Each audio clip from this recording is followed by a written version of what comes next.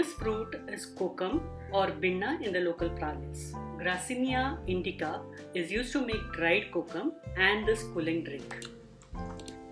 Hi, welcome to the Mad Scientist's Kitchen, reinventing the foodie in you. Today I am sharing with you how I made Kokum Sherbet. Binna is a tart fruit and the peels are dried. The seeds are used to make kokum butter. I have rinsed these kokum in water and using a sharp knife and a cutting board, I am going to cut. Remove the stem and the sepals before you start. I love the inside of this fruit. Some of them are white like this, some are reddish.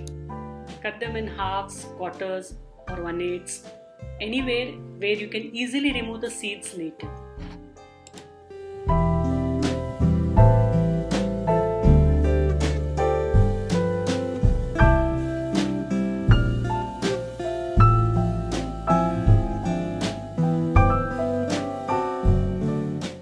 The seed here seems to be in a hurry to come out. Cutting the rest of the fruit like this and then transferring them to a bowl. I simply love this red color. Add a liter of water. I had about 20 fruits and I have added a liter of water, closing it and setting it aside for 12 hours. This is the soaked fruit. Let us remove the seeds, the seed membrane, and put the seeds in a strainer, peels in the mixer.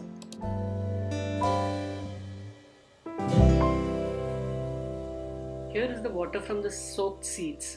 I am going to strain the liquid in which we had soaked the fruit so that any residue that is there is removed. Now with the same strained liquid, grind your peels. Add more of the strained liquid if needed, but your grinding has to be fine. Now put a cheesecloth on a strainer and strain the ground peels. For what is left in the mixer, even after removing, use the soaking water to run in the mixer and add to the strainer. Once done, squeeze out all the liquid from the cheesecloth. Friend, have you subscribed to this channel? Please hit the bell icon once you subscribe so that you get notification every time I post a new video. Squeezing out the seeds also and then straining the liquid once more. The difficult part is over. Now we will add sugar and mix. Do not add the sugar all at once, add it in as needed. I used 1 kilogram of sugar. Finally add some salt and some roasted cumin seed powder. Mix well. Doing the taste check here. When I make Kokum Sherbet for myself, I will also be adding ground pepper. Transferring the Kokum Sherbet to bottles, which I will store in the fridge.